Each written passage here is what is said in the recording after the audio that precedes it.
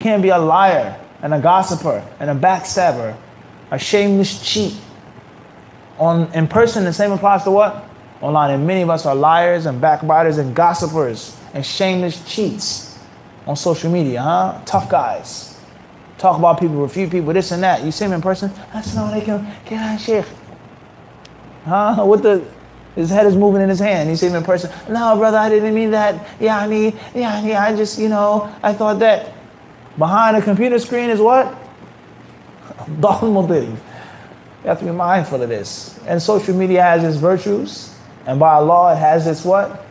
Has its vices. And I say from the greatest virtues and vices of social media is that it's given a coward heart.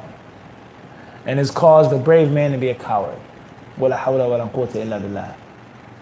has caused the coward to be brave. He can talk about an issue and speak about an issue and talk about a person.